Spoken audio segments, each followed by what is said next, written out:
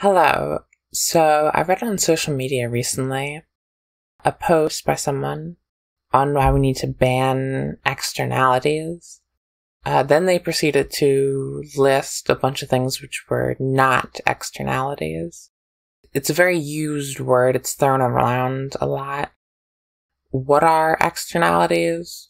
What are some examples? What causes them? And what are some simple ways that we could fix them? Remember, video notes are in the description. Now, before we get into our example, there's something we need to pay attention to. Trade. So, I have a phone and you have a lobster. We trade when these two conditions are met. I value the lobster more than I value phone. You value the phone more than you value lobster. These are very simple conditions to have a trade. Trade is beneficial because the value I get from the lobster is more than what I'm giving up the value of the phone, and the value you get out of the phone is more than what you're giving up the lobster. But we need to consider another thing, which is what about other costs and benefits that are not between the buyer and the seller?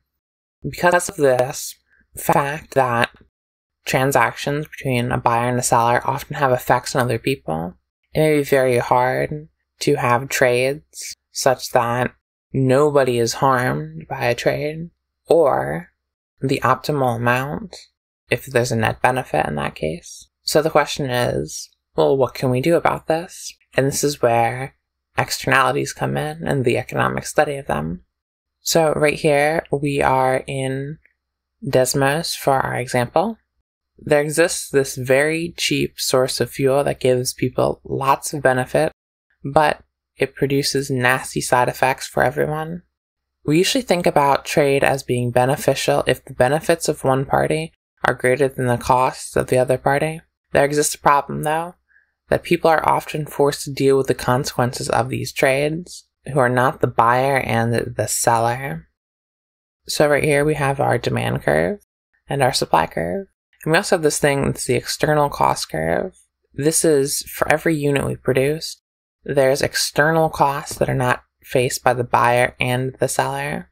So this blue curve right here is not only the cost to produce it, but also the external cost that society has to pay.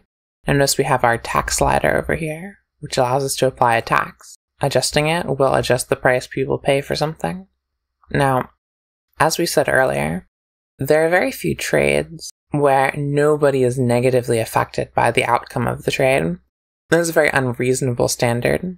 However, if we notice along this point on the curve, even including the external costs, we still have a net benefit. That is, that the benefit to these consumers is enough to compensate the producer and the negative effects faced on people. So from a society standpoint, these trades are still overall beneficial.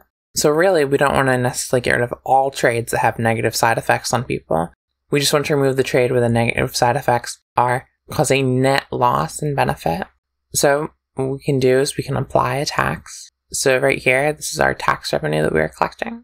Now it is orange when it is below the socially optimal price, and it is orange when it is above it. So we can use this to set the tax right here. And so what we've done right here is we've eliminated all of the trades where we had these terrible external costs being pushed on people, but we still have preserved the trades where there's the net benefit.